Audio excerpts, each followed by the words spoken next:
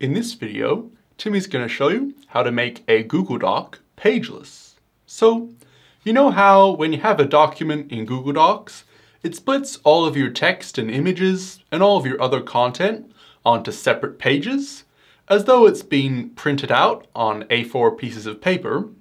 Well, that's really not necessary anymore, because you're probably never planning to print your Google Doc.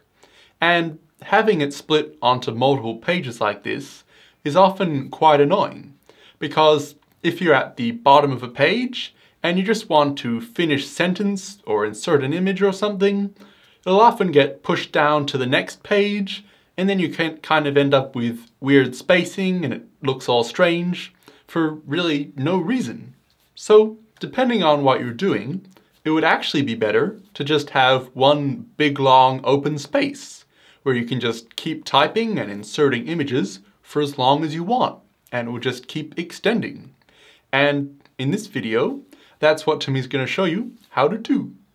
All you need to do is open your document in Google Docs. It doesn't matter if you've already typed it all, or if this is just a brand new blank document. It'll pretty much work the same on any document. So, all you need to do is go up to File and click on File, and then in this menu that appears, come down and click on Page Setup down here. And now you'll have all of the regular settings for your page, so things like the margin and the paper size and everything. But if you click across here, you can make the document pageless. So now your document will be pageless, and it will no longer be divided into all of those pages. So all you would need to do is click OK, and you'll see your pageless Google Doc. But before you do that, you might actually want to set pageless as default.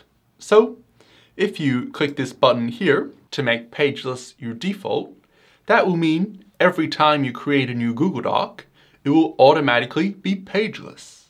So it's up to you whether or not you do this.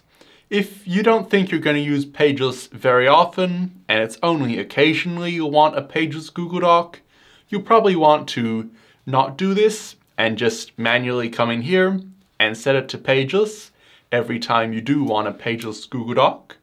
But if you think you'll be creating pageless Google Docs in the future more often than you want to create regular paged Google Docs, setting it as a default is probably quite a good idea. But whatever you choose, once you're happy with that, just go ahead and click OK. And now your document is pageless. So, as you can see, you can just scroll down and it just keeps scrolling with no pages getting in the way. So, that's really cool. And if you ever change your mind or pageless doesn't really work that well for this specific document, you can quite easily change it back if you want to. You just go to File and Page Setup again and change it back to Pages. And you can even set that back to the default if you really want, or you can just do it for this page and click OK. And now your document will be back in regular pages.